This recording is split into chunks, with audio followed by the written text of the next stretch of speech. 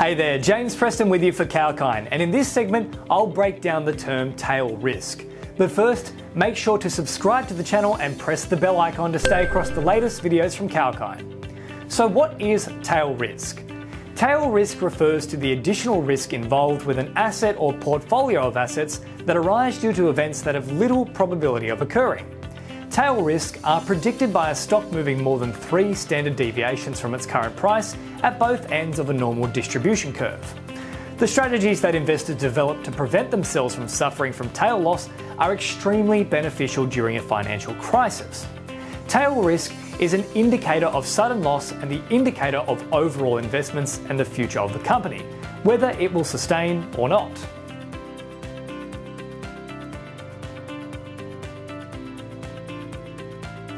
So why is tail risk important?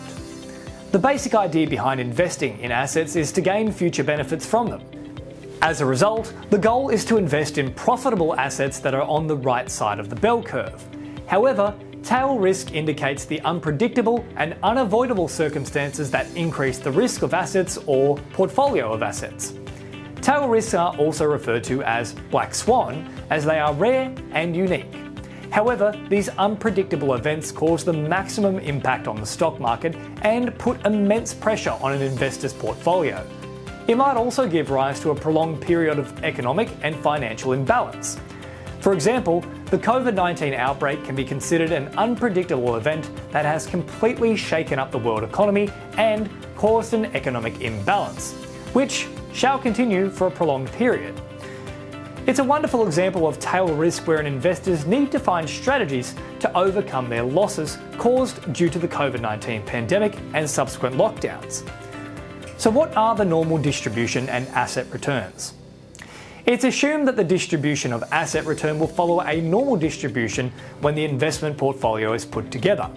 Therefore, investors assume that the probability of distribution of returns will lie between the mean and 3 standard deviations, either positive or negative, around 99.7%. This implies that the possibility of an asset return moving away from the 3 standard deviations is only 0.03%.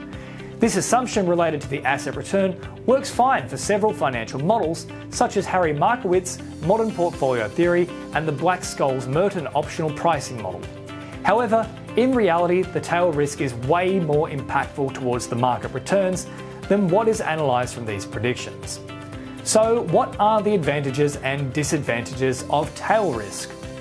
Tail risk comes with a bunch of advantages and disadvantages, but let's start with the advantages.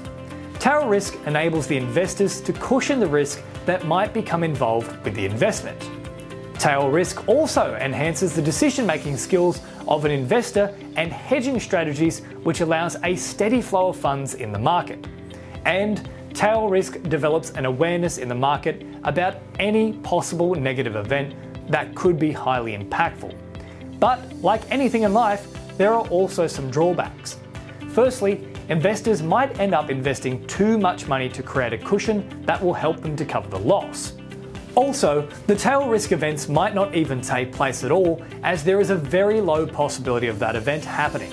And the tail risk could give rise to a sense of fear among investors, and they might stop investing in assets completely. So hopefully that gives you more of an insight into the concept of tail risk. If you found this video helpful, then make sure to like, share, comment and subscribe, and don't forget to press the bell icon to stay across the latest videos from Kalkine. For more information, head across to kalkinemedia.com. I'm James Preston for Kalkine.